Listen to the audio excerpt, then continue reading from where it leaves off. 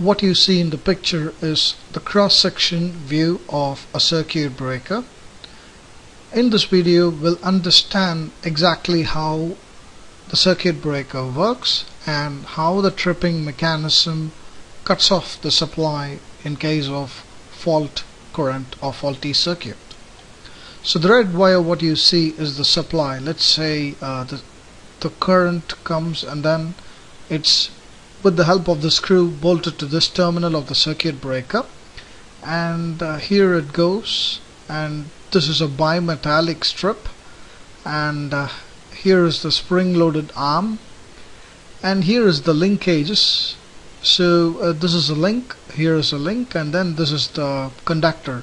The current comes through this blue wire and then it goes to the bimetallic strip, and here you can see behind there's one more conductor or any metal piece which goes to this link, and here whenever the circuit breaker is on, this will go and hit or make a contact here, thus the current supply is taken out through this terminal.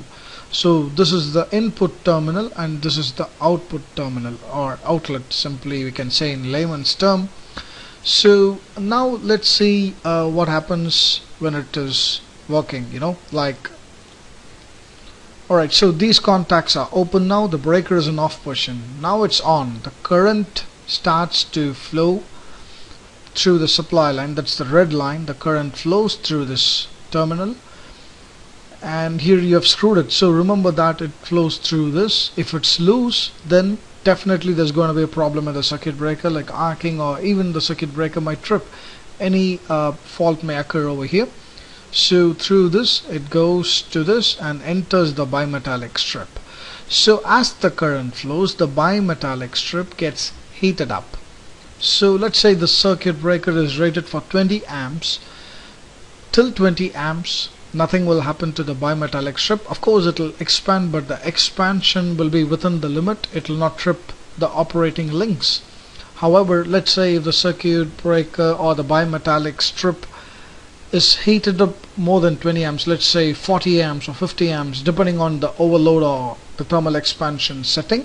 Let's say for example 40 amps, what happens is this expands and then the link is taken or pulled back so that the contact is open, no more current supply passes through. So now the current flows through this link and through this wire, through this contact, goes to the output terminal. Now let's see what happens when the overload gets. So this is how it works. I'll show it once again.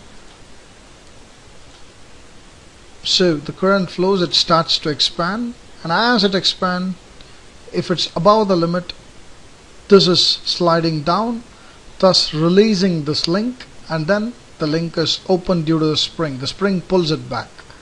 Let's watch it once again. You can see it's coming back. This link is released and thus this is being pulled back and the contacts are open now. Now the breaker is in trip position. After it's tripping, it's in a center position. On is towards this, off is this, and when it's in center position, it's in a trip position.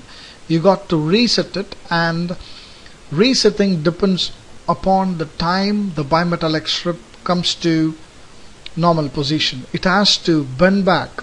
When the current flows through it, the bimetallic strip gets heated up. When the supply is interrupted, the bimetallic strip cools down and comes back to its original position, and thus it cools down, allowing you to put off the breaker and reset it. Let's see now what happens. So after the bimetallic strip cools down and comes back to its original position, you will be able to reset the circuit breaker from the trip position.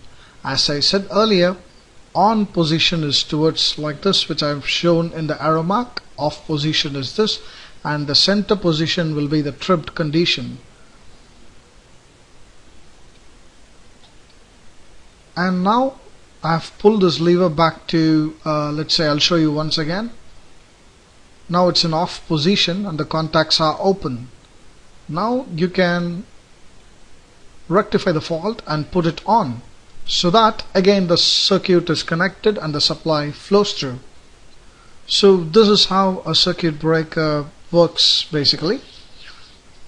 In the future videos, we'll watch how the automatic circuit breaker or braking mechanism with the help of spring or any solenoid valve works. Let's see in detail and discuss about it.